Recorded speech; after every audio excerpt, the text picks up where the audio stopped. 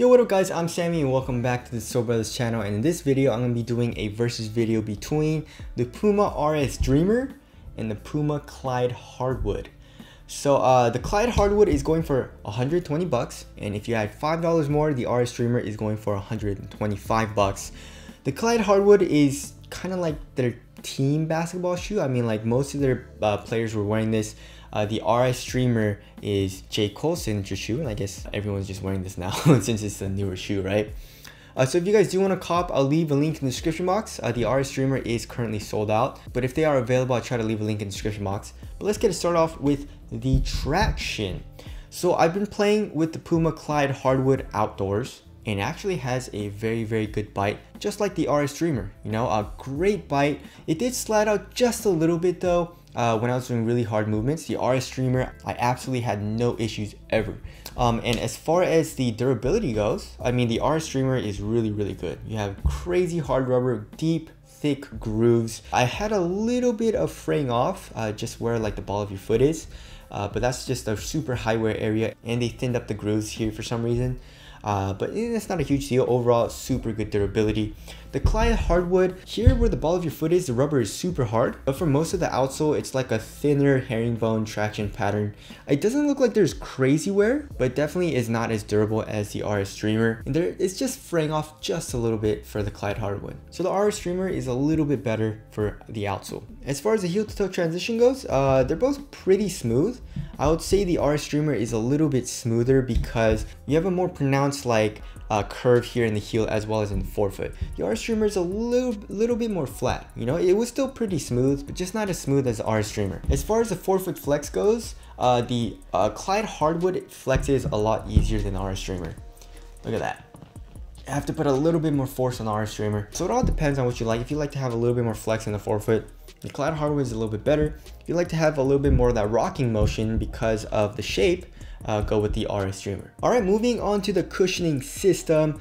They're both pretty ass. They're not very nice. I mean, court feel is pretty damn good, and they're both very responsive cushionings. Like the Pro Foam here in the Clyde Hardwood is kind of nice. You know, you get a little bit of underfoot sensation. It's just a little soft. The RS Dreamer, not really. I guess the insole helps with the underfoot cushioning, but for the most part, you're really not going to get a whole lot from the cushioning setup. Like no compression and no bounce. And as you guys can see, the Clyde Hardwood is crazy caged. I don't know why they cage it up so much, but you know, that's just how it is.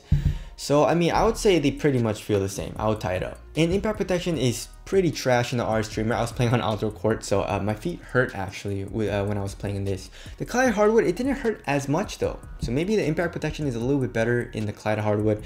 But like when you're playing around in it, they both feel pretty similar. Also, another thing I forgot to mention is the outsole curvature. There is a little bit of an outsole curvature in both of the shoes. I would say it's a little bit more pronounced in the RS Dreamer. But one good thing about both of the shoes though is that you have a lot of rubber here in the medial side. So if you do these types of movements, you have a little bit of extra grip, you know, so you don't slide out or anything. And you also get that with the RS Dreamer. All right, moving on to the upper, obviously the Clyde Hardwood is way better.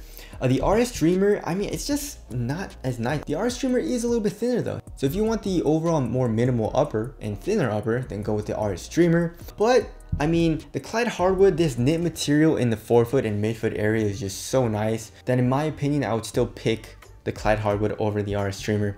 And also you get like pretty nice leather material here in the ankle area as well. I mean, that really doesn't matter. I don't really care all too much about it, but you know, it's pretty nice quality. And the Clyde Hardwood feels cozier and all that. As far as the tongue goes, the tongue is pretty much the same. They're both, there's a little bit of padding, and in the ankle area, I would say the padding is pretty much the same as well. So for the materials, I would go with the Clyde Hardwood. Alright, as for support and lockdown, they're both incredible. I had no issues with lateral containment. You know, you guys can see on the lateral side, you have a lot of lateral counters there. So no issues with either of the shoes. Lateral stability is also good. I mean, they both have low, wide bases and pretty flat here as well. Obviously, they're both low, so you're not gonna get any type of ankle support, but like I said, the lateral stability is good. You really don't have to worry about rolling your ankle or anything. All right, moving on to the weight.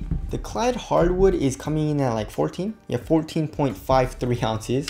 And the RS Dreamer was also pretty damn heavy at 14.57 ounces, so pretty much the same weight, which is insane. I thought the Clyde Hardwood was going to be a little bit heavier because of like the caging and all that and the thicker materials, but the RS Dreamer also, like, you guys see this? So the weight is pretty much the same. They both feel a little bit heavier on foot, but the RS Dreamer definitely feels a lot bulkier. If you guys want to see how much longer the RS Dreamer is, like, look at that. You guys see how much it like protrudes out and stuff?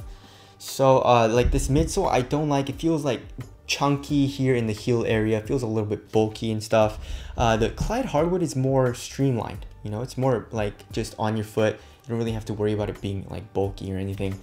So that's why I like the Puma Clyde Hardwood a little bit better there. And as far as the ventilation goes, yeah, they're both super freaking hot. So just watch out for that. There's really no airflow or anything through this material. There's no ventilation holes or anything really at all.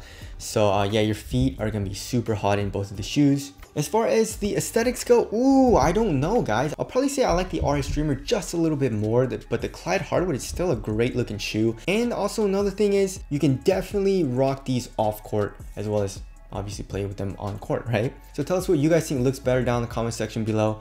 Moving on to the fit, I went true to size for the Clyde Hardwood, and I feel like the Clyde Hardwood fits me a little bit better. You know, so lengthwise, it was good. As far as the toe space, it was pretty damn snug. It felt great. Widthwise, slightly narrow, and super easy to put the shoe on as well. So the fit in the Clyde Hardwood was a little bit better. The RS Dreamer for me, it ran a little long, not a huge deal. And also there's a little bit of toe space. You know, it wasn't a huge deal or anything, but just a little bit more than the Clyde Hardwood. And widthwise, I would say they're around the same.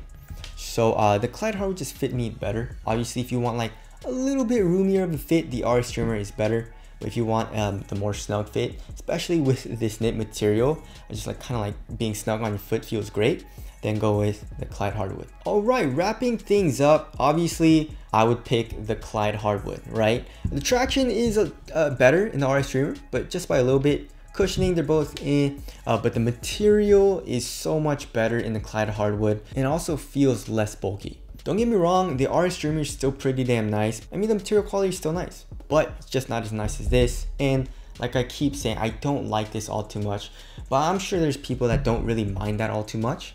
It's not a huge deal, but it's just like little minor things that make me like the Clyde Hardwood a little bit better. And also, it's $5 cheaper, right? So that kind of helps it as well. So yeah, I would say go with the Clyde Hardwood. I feel like this is the overall better performer, but the RS Dreamer is still nice. If you do get it, you'll be getting a good performer as well. So yeah, that about wraps up this versus video. Again, if you guys want to cop, I'll try to leave links below. But that's it. Thank you guys for watching, and I'll see you guys in the next one.